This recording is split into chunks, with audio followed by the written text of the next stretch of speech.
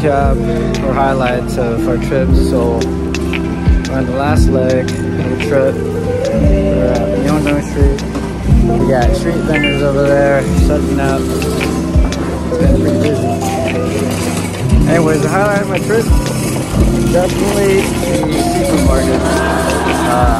And then eating that beef tartare with the live octopus. Definitely worth it for me. We thought we'd do more cafes, but honestly we didn't. We probably only did 3 of them.